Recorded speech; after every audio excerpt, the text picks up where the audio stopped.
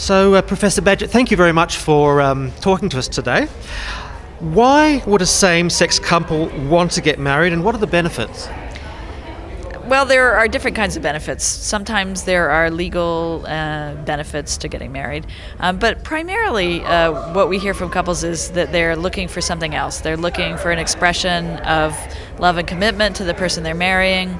They want to do it in front of the people that they love, their friends and family members, so that those people can help them create this new family, this new kind of relationship, and in many cases they're looking to give greater security to their children if they have them, or sometimes they're thinking they want to have kids, so that's why they get married.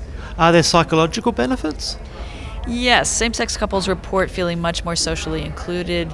They feel more normal in the context of a society that now recognizes their right to marry. They sometimes report feeling a greater sense of commitment to their partners, to the person that they married, their new spouse, and they think their kids have psychological benefits as well in terms of feeling more secure. Does gay marriage mean the end of heterosexual marriage or the end of the family unit? Does it devalue the institution of marriage? No, same-sex couples value the institution of marriage. That's why they want to get married, and they're not trying to change it. They're saying this is the institution we want to be a part of, and we certainly see heterosexual couples continuing to get married and to have babies, and the same demographic trends that exist before same-sex couples have the right to marry are the trends that we see after they have the right to marry. What do you say to those who hold strong religious views on the subject and say that gay marriage is against the will of God or against the holy order of things? Well, I would say talk to people with different opinions. There certainly are people with very deep religious beliefs who hold very different opinions about that. They see same-sex couples as being able to have relationships and commitments that are as worthy as those of different sex couples. And I know there's an increasing debate within communities of faith about whether or not same-sex couples should have the right to marry. Many more people of faith are now saying yes, they should. Who, apart from the religious right, stands in opposition of gay marriage, and how should we approach them? Well, the public opinion polls would suggest one big factor that predicts whether or not people think same-sex couples should have the right to marry, and that's age. So I think people who are older and maybe more invested in certain kinds of traditions appear to have a harder time than younger people in seeing the worth of letting gay couples get married. I think that sometimes those people appear to change their minds when they are educated about the fact that there's nothing bad that happens. Sometimes they are more likely to see it as a good thing when someone that they know or someone that they love is also somebody in a same-sex couple who wants to get married, and they see why it's important for those people that they care about, and that can change their minds. In your view, how does gay marriage benefit society as a whole?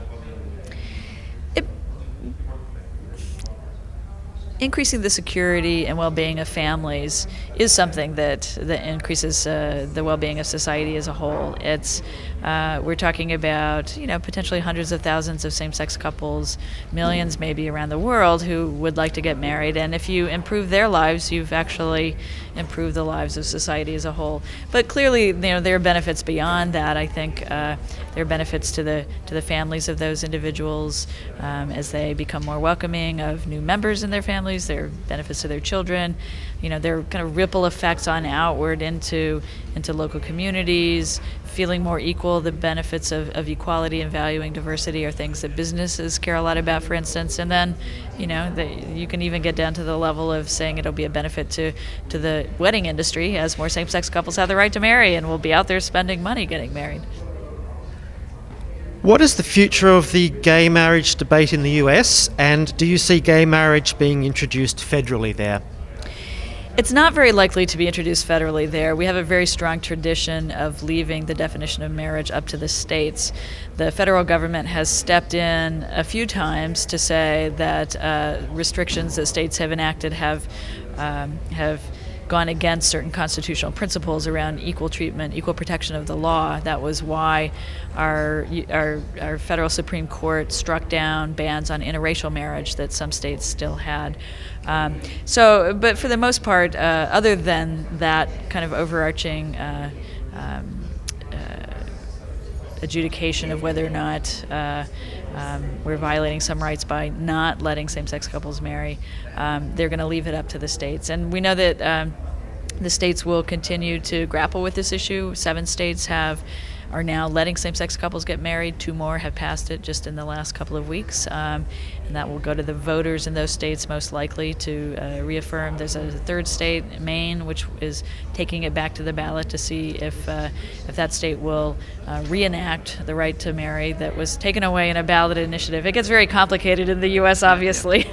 but anyway, so it's still a very active discussion in many other states as well. So we see some states inching forward, maybe by creating domestic partnerships or civil unions. But I think overall the efforts to change things won't end until people have the right to marry in every state. Is there anything else you'd like to add?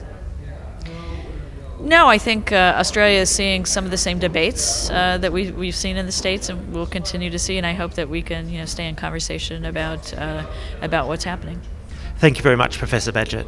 Thank you.